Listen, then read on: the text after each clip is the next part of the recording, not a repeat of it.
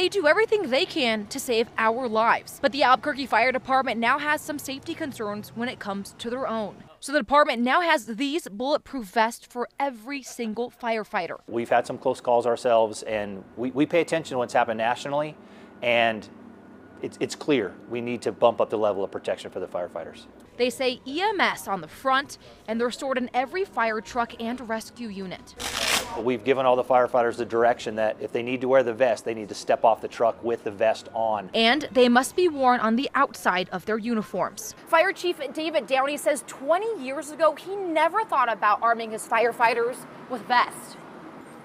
But he says times have changed. We've just seen a trend in attacks on all public safety officers and law enforcement officers and firefighters together. Even his own firefighters have been in a few close calls. So there was one about a month ago in the Northeast Heights where two of our firefighters approached a person that was down and out. They appeared in their vehicle, and when they approached them, the person jumped out of the car and leaped at them with a knife. It's a new danger the department now has to teach their cadets. You don't think you need to protect yourself from being stabbed or shot, and it's happening to firefighters across the country, and it's a new risk. For Target 7, I'm Sasha Leninger.